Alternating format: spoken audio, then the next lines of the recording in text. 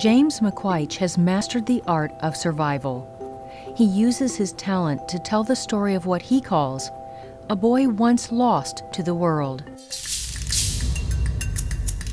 One day, tending cattle near his Sudanese village, 11-year-old James was forced to swiftly flee. Rebels of the Sudanese Civil War, one of the bloodiest in African history, were at his heels.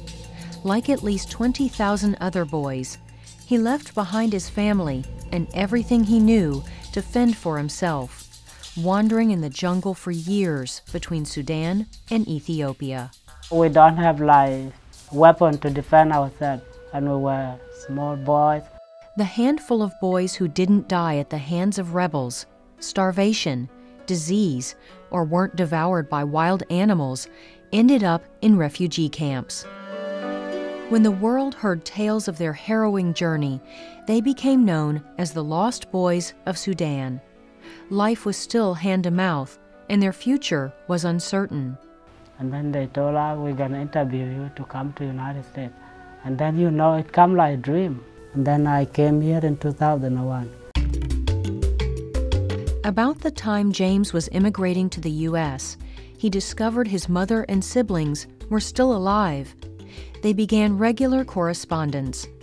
Once he arrived in the U.S., he frequently sent money to them in Kenya, where they lived as refugees.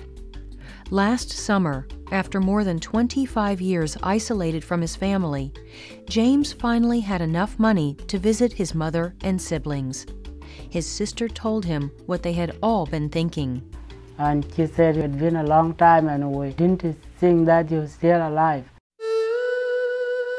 But just a few months after his visit, James received a text. His sister had been murdered, leaving behind 4 children, ages 3 to 16. I miss her a lot, my sister. Without their mother and their father long deceased, the children were in danger. Nobody took care of the kid. They were wandering in the camp. I sent money to my brother, go right now and get the kid back to Nairobi where my mom lived. And he went immediately.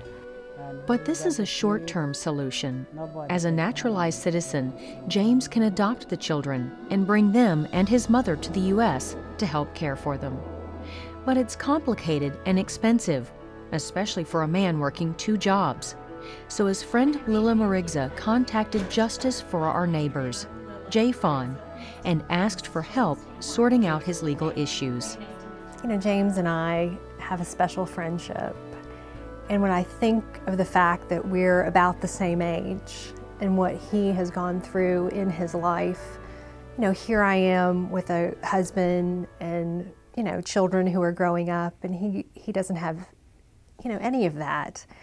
Yet he has this family that he's supporting with these wonderful children back in Kenya, and I really want to see that family reunited. He should be with his mother for the years that she has left. He should be with those children. So anything that I can do to help him see that happen, I have to do that for him.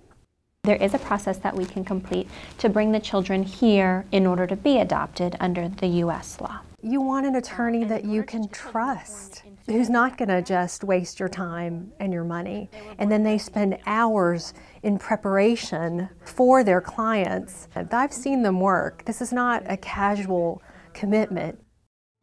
Justice for Our Neighbors, founded by the United Methodist Church, provides immigration legal services to low-income immigrants, engages in advocacy, and educates communities about immigration issues. It centers on hospitality through the efforts of volunteers who assist with the work and provide welcome and compassion to their immigrant neighbors. Regularly scheduled clinics are usually held in a church or community center.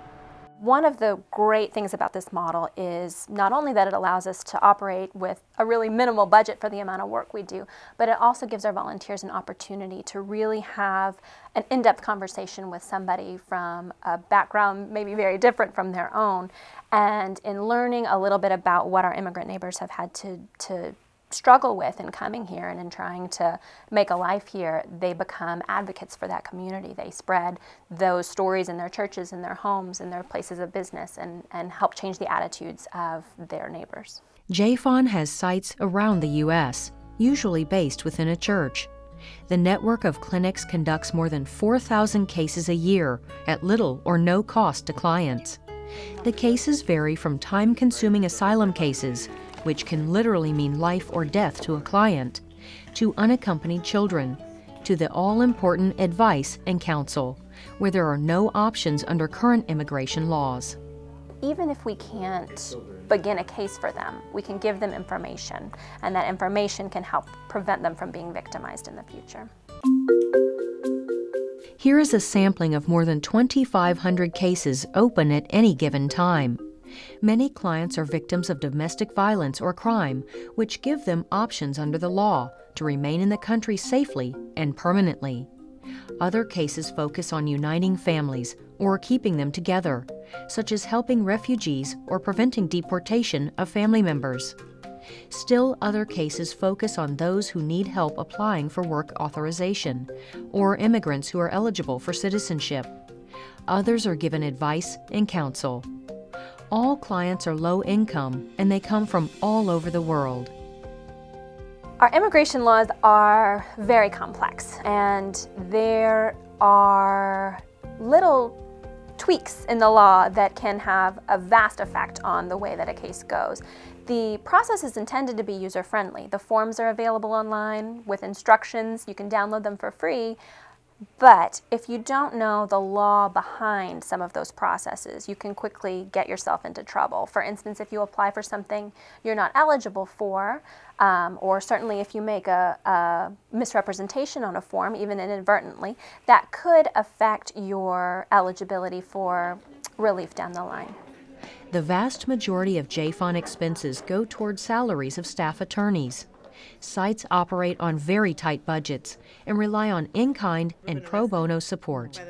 But all sites cost money to operate to ensure that a staff attorney is in place and that the quality of services is not compromised. And the network of attorneys aid one another in their expertise. But I am so glad that we're going to be working together to bring the kids here. Thank you, Auntie. Once more, James is on a long journey.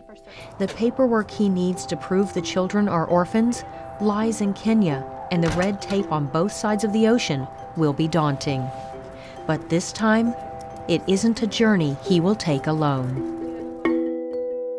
To learn how to get involved in your area, contact the National Justice for Our Neighbors office. Email info@njfon.org. Phone 703-766-0442. Go online at njfon.org or like us on Facebook.